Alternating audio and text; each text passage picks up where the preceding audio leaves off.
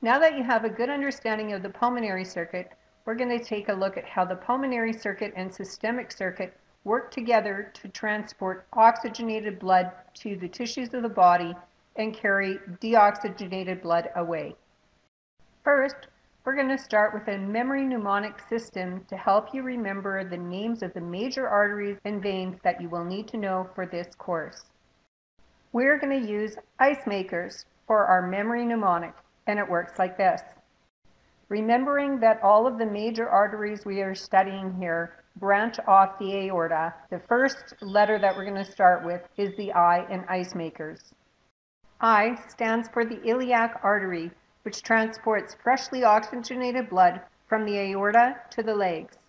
The corresponding vein is the iliac vein, which transports deoxygenated blood back to the vena cava to the right atrium. C stands for the coronary artery. The coronary artery carries freshly oxygenated blood from the aorta to the muscles of the heart. The corresponding vein is the coronary vein. The coronary vein collects spent blood from the muscles of the heart, transporting it through the coronary sinus to the right atrium. M stands for the mesenteric artery. The mesenteric artery carries freshly oxygenated blood from the aorta to the small intestine. We will not discuss the mesenteric vein as it is not required for this course. We will, however, discuss a special vein called the hepatic portal vein. It is referred to as a portal vein because it transports blood from one organ to another. The hepatic portal vein transports blood from the small intestine to the liver to be detoxified. From the liver, the blood is transferred through the hepatic vein to the vena cava.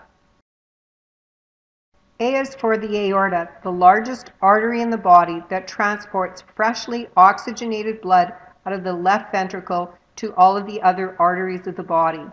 The corresponding vein is the vena cava, the largest vein in the body that collects spent blood from all of the other veins in the body and carries it to the right atrium. C is for the carotid artery, which carries freshly oxygenated blood from the aorta to the head. The corresponding vein is the jugular vein, which carries spent blood back to the vena cava. R is for the renal artery. Whenever you hear the word renal, think of the kidneys. The renal artery carries freshly oxygenated blood from the aorta to the kidneys.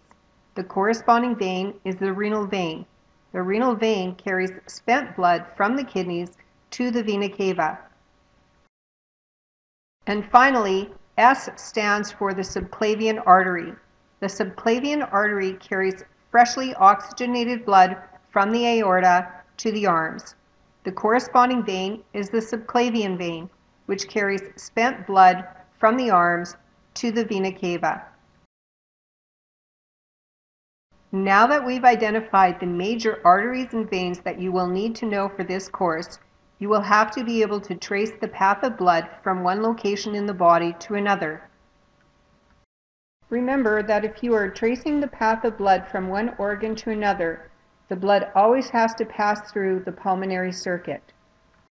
So let's look at an example.